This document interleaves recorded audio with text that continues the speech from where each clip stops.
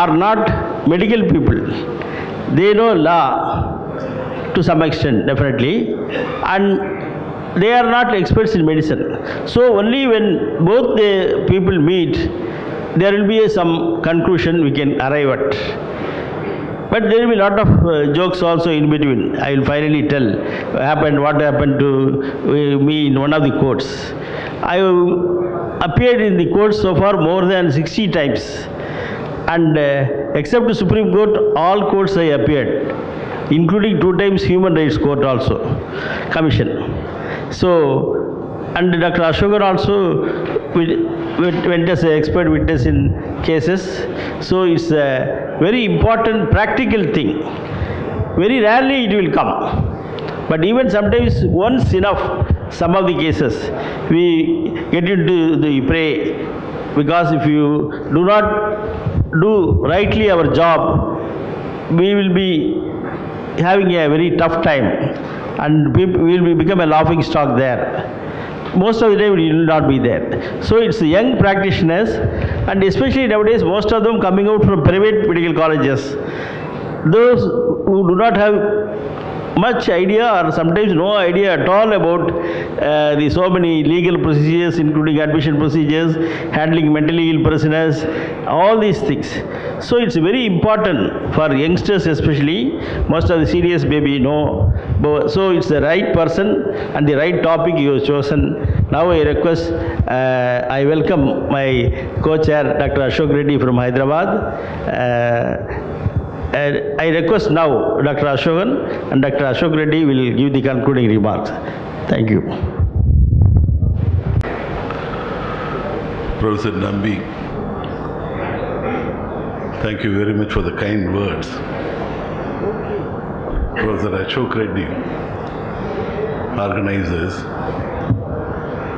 Executive Council members of South Zone, and friends. At the very outset, let me sincerely thank all of you for giving me this opportunity to speak a few words on the topic psychiatrists in court as an expert witness. Law is a sanctioning discipline, and psychiatry is a therapeutic discipline. And the interface called legal psychiatry, there is a possibility of emanation of conflicting views in all the mental health related issues, especially with reference to criminal responsibility. Very recently, the Mental Health Care Act 2017 had been passed. And considering the conceptual issues like advanced directives, nominated representatives, and admission procedures and concerned issues, psychiatry is going to be more legalized. Unless we become little familiar with the legal provisions in situations where we are expected to offer our opinion, things are going to be problematic. In fact, I would like to approach this topic in 3 different components. The legal provisions in which, the situations in which we are expected to offer our opinion, that's the first part. Second part, compilation of our report or our opinion, the do's and don'ts. And also the manner and attitude one has to really inculcate at the time of appearing as an expert witness in the court. Anybody who is witnessing an event or had seen an event is becoming a witness. There are 4 possibilities for the psychiatrist to appear in the court. One as a defendant, second as a lay witness. Third, you would have treated an individual probably to know about the intricate issues with reference to the treated individual. You would have been summoned by the court. Or as an expert witness, considering the training and experience and the expertise, the psychiatrist could have been summoned. One, you would have been summoned by the prosecution, or by the defense, or by the judge or the tribunal. An expert witness is a person who's got experience in a specialized field or more knowledge in a particular subject, or has got an experience for a lengthy period to offer opinion in intricate issues. while facing the court, I think has got the privilege to refer the textbooks. Absolutely, it is allowed. And he has to assist the court, and he should not be influenced by extraneous factors, and he should not pass any comment which may really have an impact on the judicial conclusions. He may be a non-testifying expert. Probably he may assist the defense or the other contesting party in arriving at certain decisions or clarifying some of the issues. But when he is appearing as a testifying expert, he has to tell the truth. Under the oath, he has to tell the truth and nothing but the truth. What are the situations where psychiatrists' opinions are expected? One is the reference to Mental Health Care Act, admission and discharge and other procedures. I am not going to dwell in depth in these issues. In the civil court, when guardianship, testamentary capacity, marriage and divorce, child custody, disability compensation, mental condition with reference to fitness of the individual. And in the criminal milieu, probably the assessment of suicide or fitness to stand trial or assessment to offer opinion to invoke insanity defense, which comes under the purview of Section 84 IPC. These are the civil laws related to psychiatry. One, Marriage Act, the Evidence Act 1925, the laws of contract Section 6, 11, 12, Election Act 326, Indian Succession Act, Section 52. Regarding guardianship, there is no provision in the Mental Health Care Act 2017, and this is going to be really confusing. In Mental Health Act, there is a provision, Section 52, which covers guardianship. If the alleged mentally ill is incapable of taking care of himself as well as not in a position to manage his property, that comes under the purview of Section 53. But if he is able to take care of himself but not in a position to manage his property, then that will come under the purview of Section 54. Unfortunately, there is no provision in the Mental Health Care Act, and this is one of the criticisms we just discussed when we met the Prime Minister's office. Unfortunately, there is a section in the Rights of Persons in the Disabilities Act, that Section 13 is concerned with the guardianship. When I say guardian, it is a legal guardian. And when there are any conflicting issues with reference to guardianship, appointment of guardianship as per Mental Health Act 1987, that has to be amended or remedied as per Section 111. You know pretty well there is already a nominated representative who is going to behave like a guardian with a treatment-related issue. Another legal guardian appointed by the court, he is going to manage his financial property. Imagine a situation where the nominated representative is appointed by the board, and if the court says the capacity of the individual is all right and there is no need for any legal guardian, and if it is going to be incongruous, this is going to open a Pandora's box.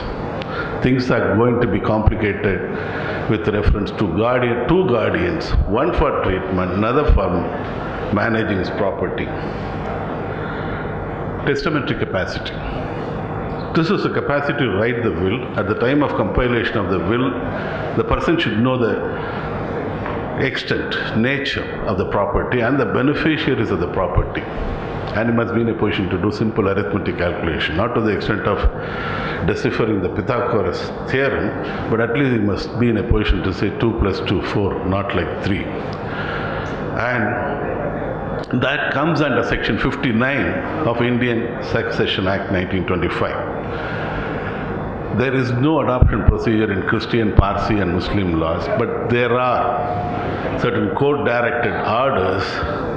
I think subsequently they probably adopted some children. With reference to the Hindu Adoption Maintenance Act 1956, at the time of adoption, one person should have sound mind. And with the sound mind only you can give adoption to other people. Human Organs Act 2009. For the mentally ill, if he is going to be the recipient, the guardian, I mean the legal guardian, has to give the informed consent. But to donate a particular organ, pretty well, some of the medical colleges, they were referring to Institute of Mental Health when I was an assistant professor to offer opinion, and invariably the donor was mentally retarded. It is very difficult to prove the concept called the best interest of the mentally ill when he is probably asked to donate. So it is not possible. In any case, I think we have to get the directions from the court.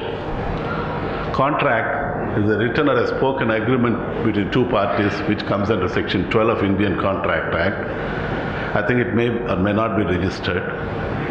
And the person with the sound mind should know the nature and consequences. These are all the divorce laws. Hindu Marriage Act 1955, Christians Indian Divorce Act 1869, the Indian Christian Marriage Act 1872. For Muslims, we have personal laws of divorce, Dissolution of Marriage Act, the Muslim Women Protection of Rights on Divorce Act 1986, and Parsi Marriage and Divorce Act 1936, and we have Special Marriage Act 1954. The concept of nullity of the marriage, that is invariably, discussed. Nullity is nothing but whether the marriage is valid at the time of marriage. There are four important questions to be answered to conclude whether the marriage is null and void. One, whether there is any mental illness at the time of marriage. Second, whether the person has got an adequate comprehension to give consent. Third, whether he has got a capacity for procreation. And fourth, certain relationships are prohibited by certain religious codes, probably incestuous marriages are not permitted. To claim divorce, the petitioner has to prove that there is a history of mental illness with the florid symptoms, and it should be severe and dangerous, continuous. In spite of treatment, there is no relief, it is incurable. I think in the morning, Thomas John was saying about the certificates. Many people with a normal IQ are just below normal. They get this learning disability certificate. But unfortunately, that is a valid ground for divorce. I think low IQ and learning disorder with no legal and social obligations, that's a valid ground for divorce. Unfortunately, maybe in the academic area, they may shine with the assisted, probably help. But in the marital area, things are going to be problematic if another party is going to raise it as an issue. Previously, epilepsy was included as a valid ground for divorce, but now that is subsequently omitted as per Act 39 of 199 Section 2. But subsequent now, epilepsy with psychosis, that's a valid ground for divorce. But unfortunately, I think we are not able to really differentiate epilepsy with the behavioral problem. The behavioral problem is just imitating that of a psychosis. And psychosis, how to define psychosis with reference to probably, epilepsy. There is an alteration in the stream of consciousness, and the person is fainting, and the person is exhibiting bizarre movements. Absolutely after that, I think the person is said to be in a confused state. When these things are proved in the right way, I think it can be contested, and this is another grey area to be discussed in the legal as well as psychiatric forum.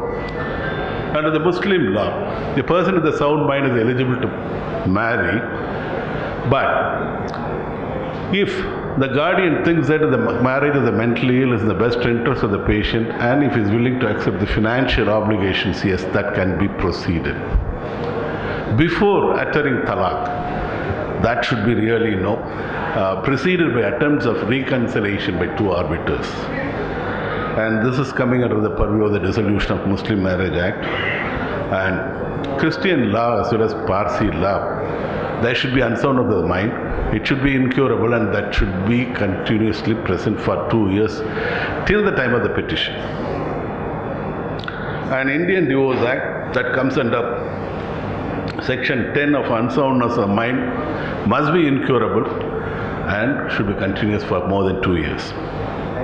This is Special Marriage Act against similar observations, and also I think impotence should be there at the time of the marriage. These are all the laws with reference to impotence. This is another grey area.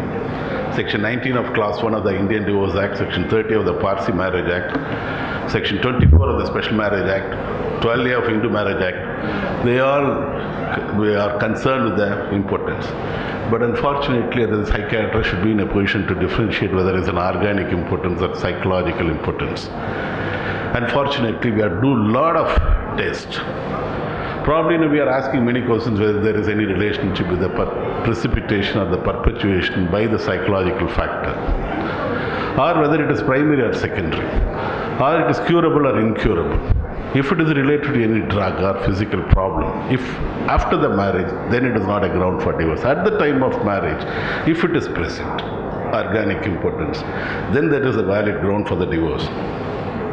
Some people may have impotence with the legal wife, but not with the third person. I think you cannot really contest the case, because the issue is between the legal wife and the husband, not between the husband and the servant maid. So I think it is a valid ground for divorce. Birth of a child is not a conclusive evidence for consummation, because there is a possibility of fecundation of ab extra. And consummation is also another important concept. Consummation means penetration. Legally speaking, impotence. For a male, I think he has to produce an erection, he has to maintain an erection for penetration. After penetration, he must maintain the erection till the production of orgasm. In spite of achieving all these things, in spite of making the female to go for orgasmic level, if the female says, "Kuch nahi, I am not satisfied," then legally it should be construed as impotence. The quality of satisfaction, who is going to measure? There is no scale, and the magistrate is not at all aware of it. In fact, female sexuality, the subjective arousal is perceived by the female only up to a certain point. Beyond that, it is being modulated by central dopaminergic mesolimbic system, and unfortunately she is not aware of it. So it's a little difficult. Complicating conceptual factors are there with reference to female sexuality. If the female contests for impotence, she is going to win the case. And so I think we should really formulate our questions in such a way to differentiate. But things are going to be a little problematic if organic impotence is present plus psychological factors acting on it. Many tests are available. Penile Doppler, to know about the arterial as well as venous insufficiency, nocturnal penile tumescence test, dynamic cavernosal, infusion cavernosography, of all the tests. This particular test, intracavernosal injection of vasoactive drug, ICVAD, the most sensitive test to differentiate organic as well as psychological impotence. You can administer either one drug, papaverine or prostaglandin, or pentolamide bimix, 3 drugs, and see whether the person is achieving erection. Inquire whether the person is achieving erection during sexual activity. Inquire whether the person is achieving erection in the early morning. If all these areas, if the person is experiencing erection, I think this is an important tabular column to know about the differences between, to conclude whether it is an organic or psychological impotence. In all the areas, I think is achieving erection, but absolutely I think because of the latent anxiety is not able to rise up to the occasion in the libidinal area. Maybe it's again psychological. With little bit sex education and assurance, the person can be helped. In all the areas he is not getting erection, it's going to be vasculogenic. After ICVAD he is getting erection, but not during sexual activity, not during early morning, then it is going to be neurogenic. If there is an equivocal response, I think we have to repeat the test. Much water has flown in this area called criminal responsibility, and no court in the subcontinent had gone beyond the level of intellectual comprehension.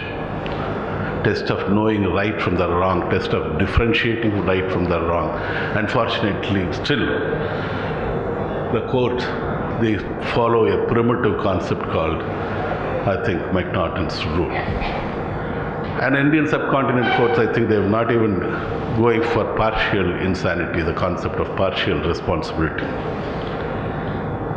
And this is an illustration. What exactly will happen to a mentally ill if he is committing an offense?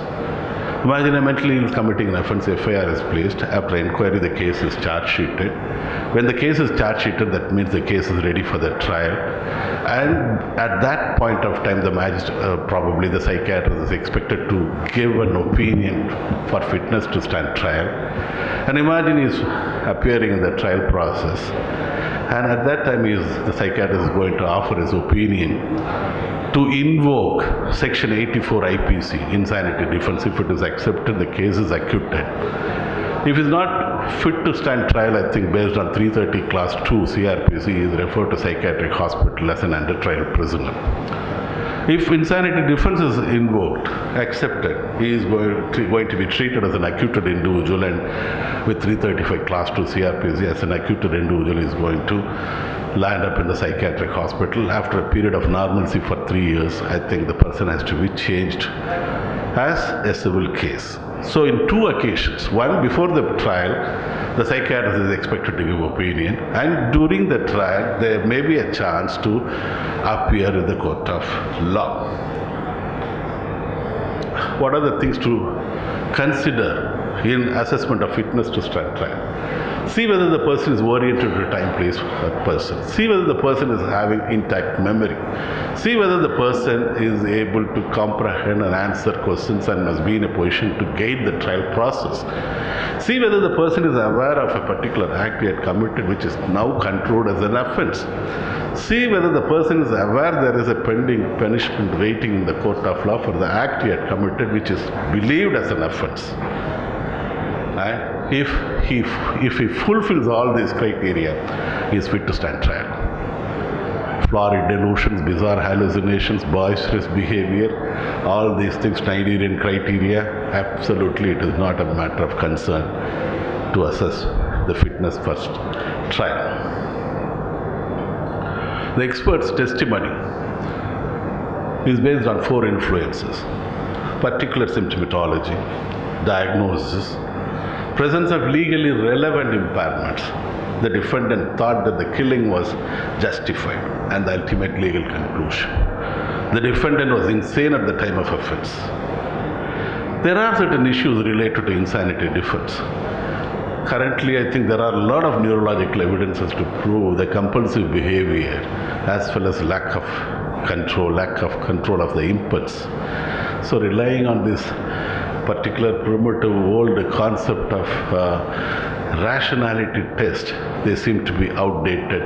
What we really look for is a control determination than the rationality determination. I think we should really be concerned about the evidentiary relevance, and relevance ratio is the ideal for evidentiary relevance. Probably a person is presented to a psychiatrist with available present mental state examination, is asked to give an opinion about the past mental state at the time of committing the crime.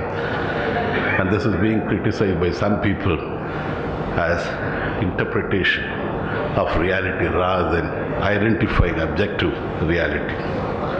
The difference of past mental status from the assessment of conduct can be explained by relevance ratio. What is relevance ratio? It is a proportion of a particular relevant symptom in the population of interest to the proportion of the similar symptom the rest of the population. Imagine if X, Y, Z symptoms, for example, delusion of persecution, grandiose delusion, and irritability are present in schizophrenic population with a murder history to the extent of 60%.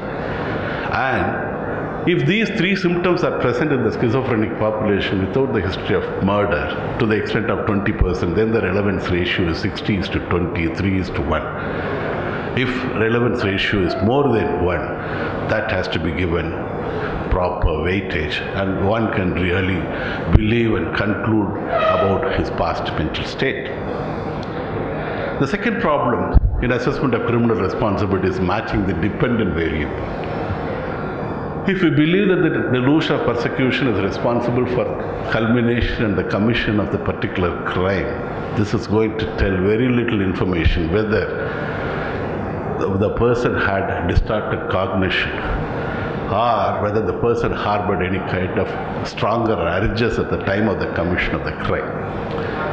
An analog research is a fruitful research in this particular criminal responsibility.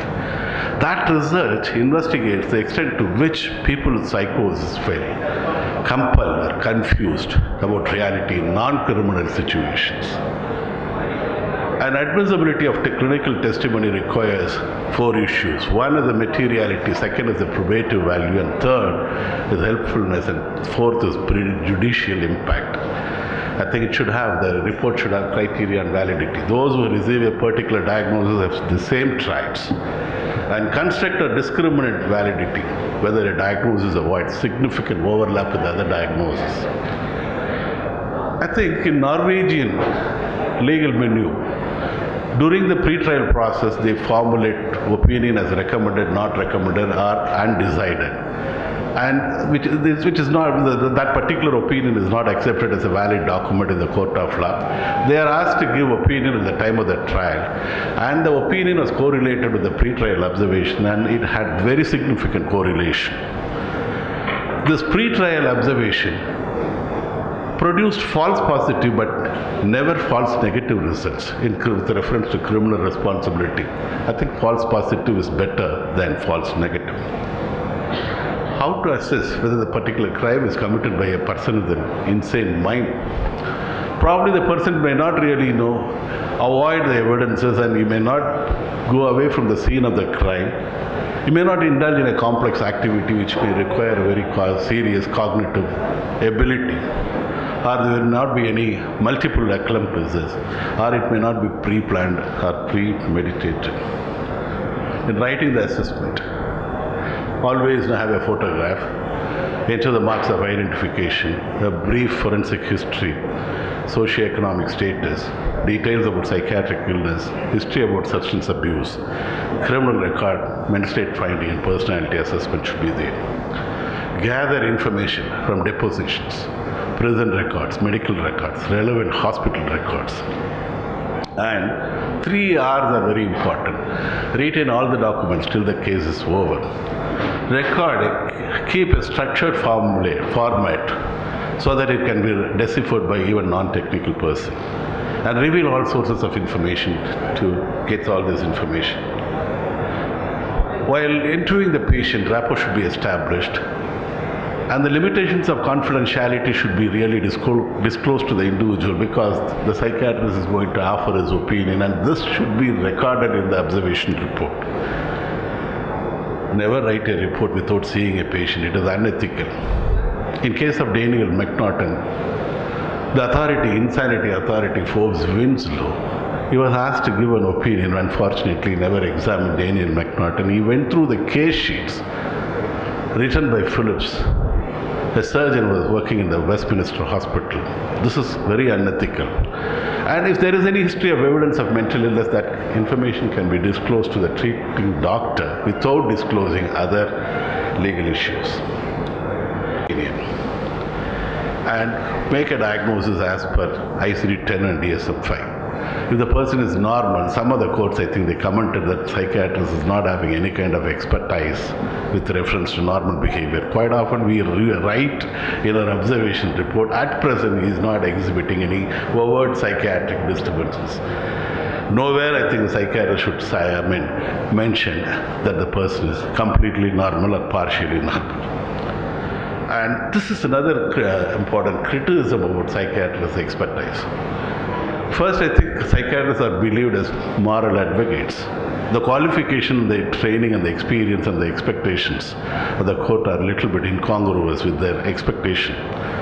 The important aspect is the prejudicial versus probative aspects of expertise. The magistrate has got a discretionary power to limit the evidences or the opinion of the psychiatrist, but unfortunately, considering the balance between the prejudicial versus probative aspects, he is asking the psychiatrist to offer an opinion. The aura of science is given undue weightage, and unfortunately, I think the psychiatrist is giving certain evidences which are considered to be inadmissible, obfuscatory, and prejudicial, and it was criticized as invading the province of trier of the facts. And the court is expecting certain evidences based on tenets of relevant evidences, but unfortunately evidences provided by the psychiatrist is based on scientific appraisal. And sometimes the psychiatrist's expertise is breaching the confidence of the individual, and it is leading to abridgment of constitutional rights because of incineration and self-incrimination and cross-section and assisted counseling. And it should have the evidence or the opinion should have a Daubert standard. It should be like a scientific testimony. There should be a theory or a technique. There should be subjected to peer review, and one should know the potential error rate, standards, and widespread acceptance. And psychiatrist qualifications, review of literature, and probably summarize the findings, give the opinion, and lastly about the conclusion. It should be well construed opinion, need not endorse the view of the lawyer, should help the court, it should be comprehensible, should not be influenced by external factors. At the time of appearing in the court as a witness, the psychiatrist should respect the dignity of other people. It's got a responsibility to the clients. Veracity should be honest and truthful. Fidelity interested in the client's interest. Beneficence do good. Non-maleficence do no harm. Justice be fair and objective. He should be, I think, avoid excessive jewelry and flamboyant colors, speak slowly, describe in own words, avoid jargons, dress appropriately. When expected, talk loudly. At times be brief. Watch the judge, whether he's writing, whether he's taking any notes. I think at that time you should be a little slow. And do not hesitate to say if you do not know whatever is asked. A witness who loses cool or is not truthful usually regrets the experience. 5 more slides. A defensive witness may become tensed. A disrespect witness may not win the respect of the court. An aggressive witness may make mistakes. Partisan attitude lead to contretemps. Complicated answers pave way for challenge. Vague answers lead to impression of evasiveness. Cross-examination, you should be very careful. Probably the expert's expertise may be tested. You have to be a little more patient. And your method of information collection may be challenged. You must be in a position to answer this. Very difficult to answer in a yes or no pattern. Sometimes you need to really explain in a very complex way. With the permission of the judge, I think you can do that. When other alternative explanation is given by the contesting party, the psychiatrist should be in a position to accept it. Imagine there is a secondary depression due to a psychological event, and the other party presents another explanation like marital disharmony, which is responsible for the secondary depression. That should be accepted, and even during pre-trial observation, psychiatrists should prepare for this.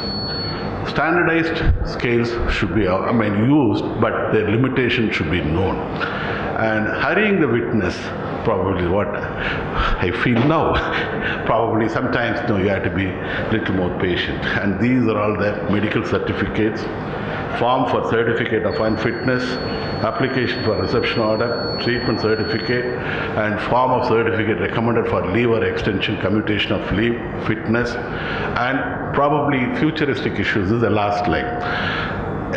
I think mock court should be there. Elaboration of training, expert roles outside the courtroom, technological approaches should be there, ethical issues should be adhered, and we should really update our scientific knowledge in future. Whatever opinion we are going to give, ultimately the magistrate's opinion is going to be final. Sometimes we may be asked to give opinion about the past mental state. We should rely on evidentiary relevance with reference to criminal responsibility. Thank you very much. Queries are welcome. Thank you, Dr. Asokan. Before I hand over the mic to my co-chairperson, Dr. Ashok Reddy, I would like to mention a few points, especially for the youngsters. See, whenever in a court of law, when we mean mental illness, but still the court says insanity only. Whatever your mental health act, mental health care act, whatever you talk, they talk only about the Indian Lunacy Act name. They say whether the person is sane or insane. Who is considered to be insane as per the law? Nothing your comprehensive textbook definition or anything is considered. Schizophrenia, paranoid subtype, heavy feeling, all this will not count. If a person does not know what he is doing is right or wrong, he is insane. Finish. If he is not knowing what he is doing is right or wrong, he is insane. And whenever the court language, insanity means almost all the time, except a few occasions, insanity means it is only severe mental illnesses. As per the WHO's general practitioners or general public classification, the mental disorders are classified into two, SMI and CMD, severe mental illness and common mental disorders. The court considered mental illness only the severe mental illness, not your generalized anxiety disorder, panic disorder or phobic disorder, all these things, nothing. Because sometimes with you was given propanol 20 milligram BD and clonazepam 0.5 milligram with the prescription, he will go and give it to the advocate. So you have got evidence. But you can say it's a very common problem. Anybody can get anxiety like that. It is not to be considered as a mental illness or insanity. So that will not hold good. And other important thing, what I would like to say, when very often in the court of law, the judges or any judicial officer will give good respect and dignity to the doctors, any doctor. If you go with the court, avoid court, even if you stand in the corner or sit in a corner, first he will ask his assistant, first to finish the doctor's opinion. There may be 25 cases, but he will ask first to finish the doctor and let him go and do his work. So that respect is still there in the court of law, many courts. And sometimes the court matter will be very funny also. Recently I had been to Paramakudi court. I saw a person, lady, 7 years back, and my diagnosis with I had my case file as minimal cognitive impairment. I saw the case after 7 years, and there is she is a widow with no issues. So there is a problem between the husband's side and her side. And I explained, I was say 7 years back I saw, now I will need some time to re-examine her, then only I can give my opinion. The court allowed. I examined her for 25 minutes. Then I come to know that she is now a full-blown dementia case. Then I explained dementia case to the court, and except some higher courts, majority of the courts which we are going in interior of our states, they need our Tamil version of statement, because the steno will write only in Tamil. If you say I don't know Tamil, they will write English and they will have their own translation, which may not be right. After giving a 5 minutes talk about dementia to the judicial officer in Tamil, finally the judicial officer says, see, there are 45 advocates were there. What I say is correct. This lady is suffering from mental retardation. Sir, 1 minute. I never used that word. He is suffering from a severe mental illness because of the damage of the brain cells. It is called a dementia. In Tamil, we can say, Manathiran Malungunoi. Oh, that is different. Yes, sir, very much different. Oh, then right. So this type of jokes and all will be there. If you do not give proper Tamil words, it will be recorded in a different way also. So each should be according to your state of language. You should be familiar with your terminology equivalent to English words also. That is very important. And other important thing, as already mildly pointed out by Dr. Asokan, some of the defensive lawyers, they will question us too much. They want to trap you. They will say, no, you tell only yes or no. Some questions we can say. Some questions say, no, I cannot say yes or no this question. Sir, I would like to explain more in this case. Many times the judicial officer, yes, doctor, you go ahead with some explanation. So the advocates may corner you to say yes or no. Not necessary. We do not always obey them. And like that, with that small prescription or somebody, along with the petitioner, the advocate will come to your consulting room. See, this patient is treated by you. I want a certificate regarding this thing. You can boldly deny, no, I will not give anything to you. I cannot discuss. If she is my patient or he is my patient, I cannot discuss with you. If anything comes from the court, I will respond to the court. That way you can vary. But at the same time, if it is going to be a police investigating case, you have to cooperate with the inspecting authority or investigating authority. You have to cooperate, and whatever you said, you have to read again and write and signature. Because when morning I am coming here, there is a call from CBID from Coimbatore. Some of these Coimbatore doctors may be familiar with the cases recently. A bipolar disorder doctor. The CBID sitting in Chennai, we want to talk to you for half an hour today regarding your patient, because so many things happen for that lady. It's a criminal case, so many cases, abduction case, so many things. So in that case, if they have an order, you can tell the fact, whichever possible, but you have to verify it and sign it. Yes, I have told this thing. But the records you have to give only to the court. And sometimes the court also, you can say, I have seen this case 7 years back, 8 years back.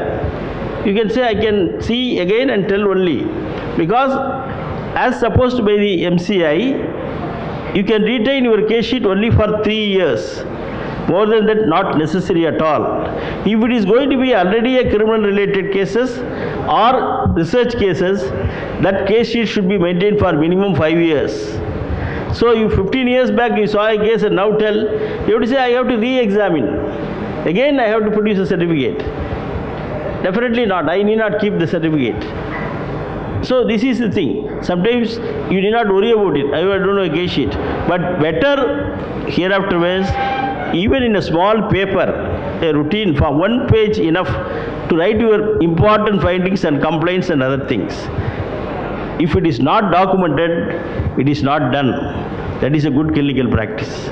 With that, I will hand it over to Dr. Ashok Reddy. Dr. Asokan, with absolute clarity, has given us all the knowledge which is required to us to stand in the court as expert witness. It was very clear. Still many doubts will be there. Probably we can raise the doubts. And he has very covered up the framework under which we are supposed to work for the presentation in the court. And he has also told what to do and what not to do. And the attitude of us in the court. This is all the broad framework under which he has presented today. One important aspect I want to mention is about the ID marks, identification marks in the case sheets is very essential to be again read in the court. Otherwise, a lot of problems will be there in the mentally ill patients. I'll just share my experience. Once I went to one of the courts. The patient, I saw him about 4 years back when he was brought to the court, brought to the hospital, a totally shabbily dressed, grown beard, totally insane person.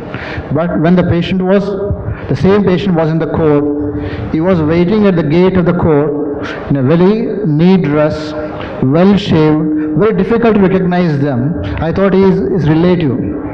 But once I went inside the court, now judge will ask you to identify. It's very difficult to identify them. So we are supposed to go through the case sheet, see the identification marks which are mentioned already, check on the patient and then say yes, this is a person. Otherwise we will be at fault. So always try to enter the ID marks in the case sheets while examining the hospitals itself. That's the first thing to be done. Then testamentary capacity. Usually they ask us, this person was not having the capacity in the past. I don't know how to say. I want the answer from a presenter. Like they will say, they will bring the will and they claim that at that time his testamentary capacity was false, so it's not valid. Family members too try to get this and they want us. It's very difficult for us to say whether at that time he was having capacity or not. Another thing is about more than 2 years duration. How do we say it was more than 2 years duration? These are a few doubts what I want to ask the presenter to present. Actually, it is very difficult to really comment about the past mental state with available present mental state examination. That's why we are bringing a new concept called relevance ratio. relevance ratio, probably, we have to really, collect all the criminal cases and do the research and identify some of the variables which are really responsible for commission or culmination of the particular crime. Identify the factor and probably the analog research which may investigate whether this particular variable has compelled the individual to go for a cognitive distortion or to harbor some irresistible impulses. And probably from that, I think there is a proposal to generate a particular scale. And if these things are present, probably there is a possibility, and again, we have to go rely on our scientific appraisal. So when I say scientific appraisal, it is a corroborative evidence. No court is accepting the corroborative evidence. They want direct evidences. I think cases, winning a case and losing a case, it's based on evidences.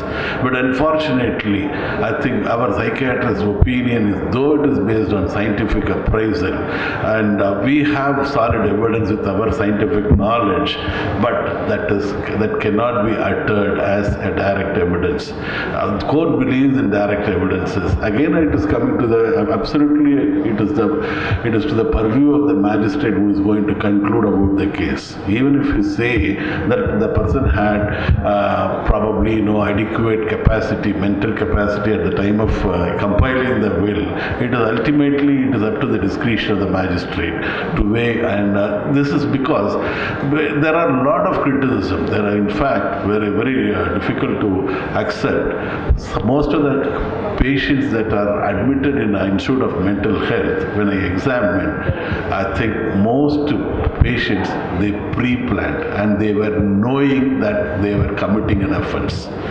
In criminal ward and most of the patients, understandability was not there. Understandability was there. Whenever I think a case is submitted to the court of law with the tag of mental illness, immediately Anupavana IMHK. That was the state of affairs. And they are not really applying any standard. They are not really applying the legal insanity. When there is the diagnosis of insanity, mental illness, they don't even look at it. Probably even now the situation is just the same or not. We have to go further and further, and there should be some discussion. There should be amendment with reference to legal provisions like insanity. Professor Nambi was saying, chronic mental illness, severe mental illness, and even I think our Mental Health Care Act, I think the mental illness is mental illness with dangerousness. I think this is going to generate, and how to predict dangerousness, and not able to look after himself and not able to really provide safety and security other people. Yes, the admission procedure is going to be different.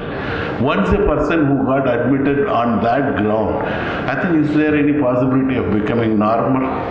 These are all the issues. Nothing is permanent here. In a philosophical way, even our mental illness. At times, probably you may not have capacity, and at times you may have adequate capacity. So I think we have to give all the possible explanation. And maybe we can't be very directly, emphatically we can comment about the past mental state. Psychiatrists in the Western legal milieu, they are criticized as people distorting the reality rather than identifying objective reality. Probably the day may come here also. But our legal system are still primitive. I think we still use the word lunatic in legal milieu. We still use the word insanity. And there should be some kind of understanding in the revision of criminal laws related to psychiatry, and we should also update frequent meetings, and the liaison with the other legal professionals should be there. And with reference to 2 years, this is also another grey area. At the time of petition for seeking divorce, I think the person should prove that the mental illness was there at the time of marriage, and it is continuous, dangerous, and this dangerous concept, I think emotionally, schizophrenia is not, previously it was a valid ground for divorce. But it was Justice Ansari who commented on one particular aspect. I think schizophrenia need not be a valid ground, but unless it produces emotional damage, And emotional damage is highly individualistic. It is not collectively, no, you can apply the yardstick emotional damage. What is pain to you and need not be pain to me? I may be tolerating, or I may be, different concept. Marriage is tolerated incompatibility. In spite of all this impotence, or probably, people may adjust, people may tolerate. Impotence is legally valid ground if it is not producing distress. And if it is not producing any kind of an emotional damage. If they raise this emotional aspect, I think invariably the female is going to win. And with reference to impotence, this is also another area. I am not satisfied. Yes, that is enough to get divorced. One more question. Many magistrates are not able to understand what a delusion or hallucination is.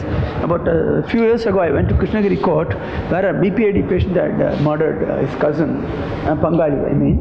And the magistrate, when I told him he has done out of suspicion, and what is suspicion? He asked delusion, technically I told. What is this delusion? What is this nonsense? Hallucination. He had a hallucination telling, Konide Pangali. So he was not able to understand that. He was telling, did you get money from anybody and gave the certificate that he is mentally ill? He was asking.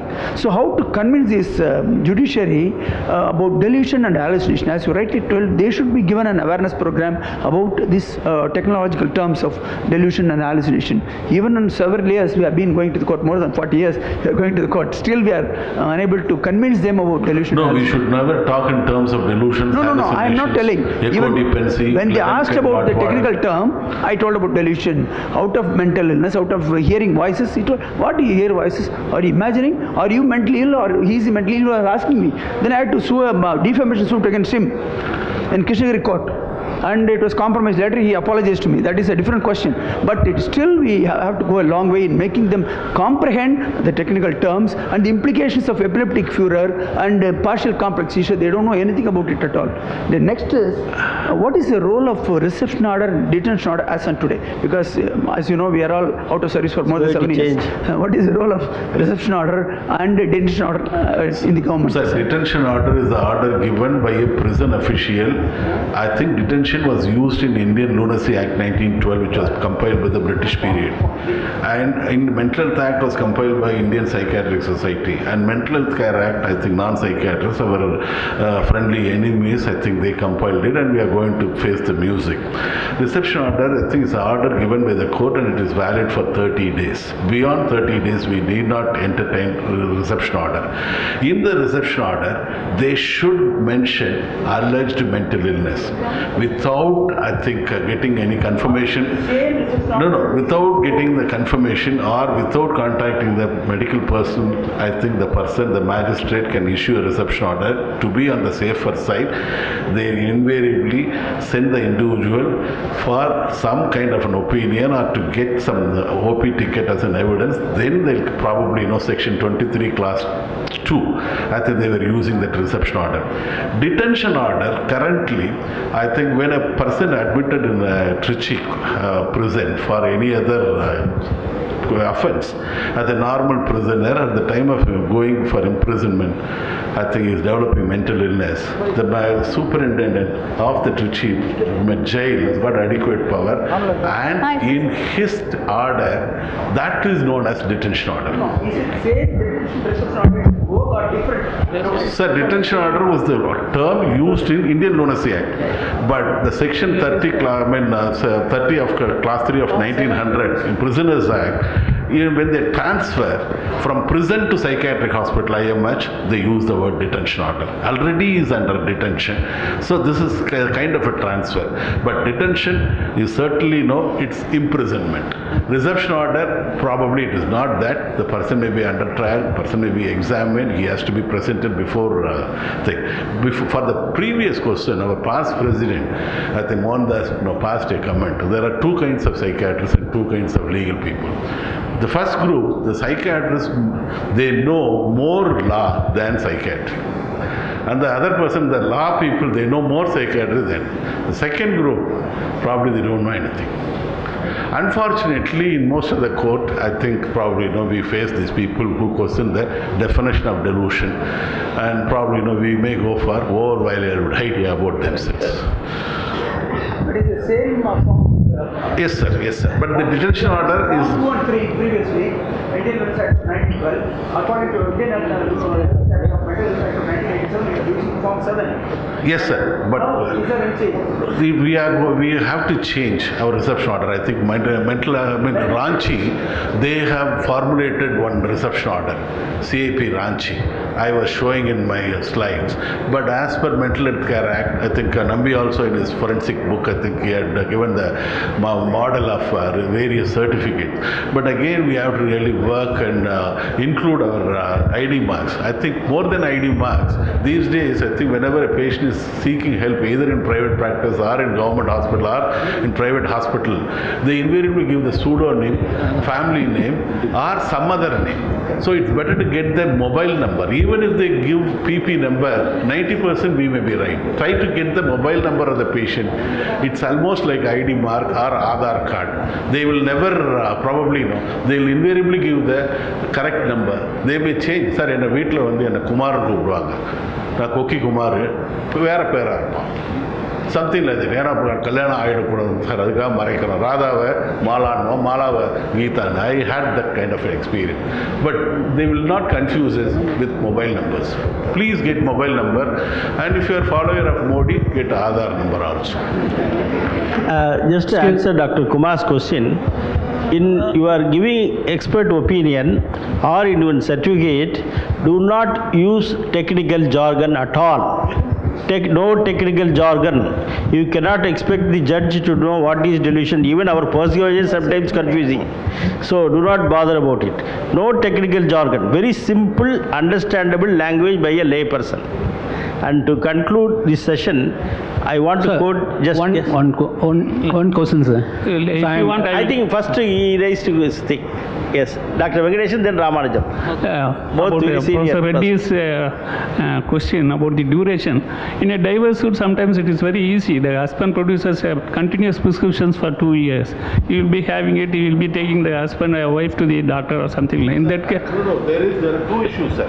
I will just complete and then you can say about the more than dangerousness in a marital relationship. What the law insists is the incurability of illness. So sometimes it is easy to establish the duration by the number of prescriptions, the continuing prescriptions and other things. To some extent, we can prove the duration of the illness. And incurability of the illness depends on the doctor, who is a neutral government doctor who examines and gives the expert testimony. When the judge asks, they can answer the question.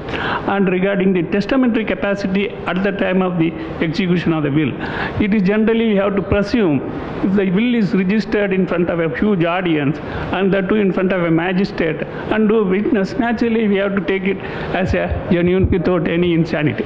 But here again, sometimes circumstantial evidence you have to take it. You may be aware of the Birla case in this context. You know, G.D. Birla has 4 issues. One of them is MP Birla, Madha Prasad Birla, and his wife is Prayamvada Birla. These 2 couples, they have no property more than 10,000 crores. And both of them, they executed a mutual will. By this mutual, it means both of them have decided after the demise, the whole property should go to Birla Trust. Now what happens? MP Birla dies. This widow, that is Prayamvada Birla, has now more than 12,000 crore rupees, and all of a sudden his chartered accountant, that is Lodha, she bequeathed a will testifying all the property should go it. This fellow is a outsider. Birla executes a will, all the property. Now there is a dispute is going on in the Calcutta High Court. One of the evidence that is thrown on the court is this lady was treated for memory loss. So that gives a clue whether this lady has taken a real decision at the time of accident. So this type of circumstantial evidence to some extent will raise a doubt about the genuineness of the will. Thank you. Sir, a fortnight ago I have received a summons from Sivaganga court. So this patient is from a remote village. I treated him. This patient was treated by me as a case of bipolar mood disorder some 11 years ago. and luckily I was having the documentary evidence that he was given about 8 ECTs and all. So what happened, this fellow, when he was ill, it's a small village, he has gone to a nearby house and he raped a young girl. So all these people in the village forcibly married that girl to him.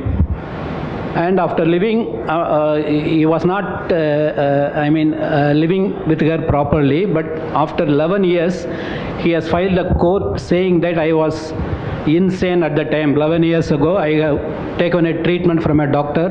So the court should make the marriage null and void. So I was called, luckily, as always, the lawyers were on strike, so probably the case will be posted next week or so. No, I'll answer. I face a similar situation. There are two issues involved. One is the nullity of the marriage. Whether the marriage is valid at the time of marriage. That is the issue. At the time of marriage, mental illness should be there. Then, when a person is presenting a petition to go against the nullity of that particular concept, the illness should be there for 2 years continuously. Maybe I am wrong. I have told you for divorce. I am not. Yeah, no. Getting divorce is different. That is what. This is, I think, at the time of marriage. There are two aspects. It's not as you rightly said. Yes, that marriage should be there. Contract is valid or not. Other thing is whether it and he must be in a position to really comprehend, give the consent for marital knots. So I think probably the family photo should be there, marriage should be there, relatives should be there. There is an evidence definitely will be available. On that ground, in spite of a bipolar, I think probably the marriage is acceptable. So it is valid. But to claim divorce, again, that is a different issue. You have mental illness, incurable, in spite of treatment. I think dangerous is there. And is no more, I think, really, no, I'm not very comfortable with the other partner. That's a different issue. But you can have mental illness, but that should interfere with your comprehension. That should interfere with your knowing, something like that. And probably, you would have really, tied the knot in front of all the people. Ask for a photograph about the marriage in a very innocent way, then submit it and tell that the marriage is valid. And probably let him claim divorce of another party. Probably you can escape. Absolutely. We need not tell about it. I think at that time of marriage, probably in spite of having a bipolar disorder, he had obliged the commitments and the responsibilities on the day of marriage. Probably the comprehension may be good and he was following all the instructions right from the ayar to Mamiyar, Mamanar, ella sadangum pannirpa.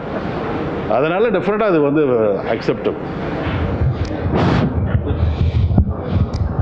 Thank you very much because already as a warning signal from the organizers, twice they gave the warning signal.